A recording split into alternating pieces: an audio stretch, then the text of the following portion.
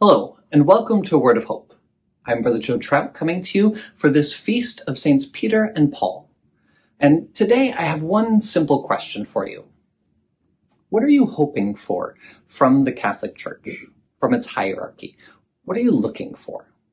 Okay? It's pretty commonplace when we look at Peter and Paul to reflect on the brokenness of the early apostles and the early church that Jesus called pretty flawed human beings and built his church upon them, right? You'll look at the Gospels and see accounts right and left of how, unhelpful the apostles actually were at first, that Jesus is saying to Peter, "Get behind me, Satan." That we can even look at after the descent of the Holy Spirit. We get an account from Paul that Peter was inconsistent on whether or not he would eat with the uncircumcised. Paul himself, I'm not sure if I would have liked him.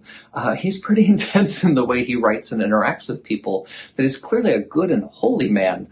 I'm not sure he was always that likable of a guy, but, all we have is a lot of angry rants at different points and a lot of inspiring rants and all kinds of different things from them, right?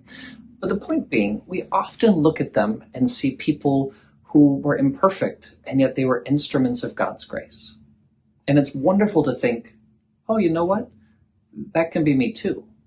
I too can be broken and yet an instrument of God's grace. But I'd like today to push it a bit further and to ask, do you extend that view to the leaders of our church here and now?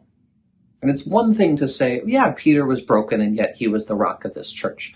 But can I look at my bishop right here and right now and say the same? That he's not a perfect human being, that our Pope is not perfect in every conceivable way. Even our saints are not perfect in every conceivable way. They are people doing the work of God, guiding us. And that what we should expect from our church is not absolute perfection. Right? This holy Catholic Church is not something that is without fault and flaw. And I can say that as someone who doesn't really remember a time before constant scandal in the Catholic Church. Right? And that's not good. Scandal isn't good, and we should hold ourselves to a higher standard. But that standard shouldn't be divine perfection, because this is a human collection of people, right? This is still the body of Christ made up of human beings. So can we look at our church right now and see it as a way through which God is interacting?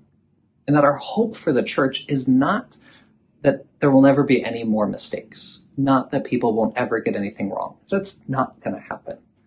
Right? It isn't the reign of God itself.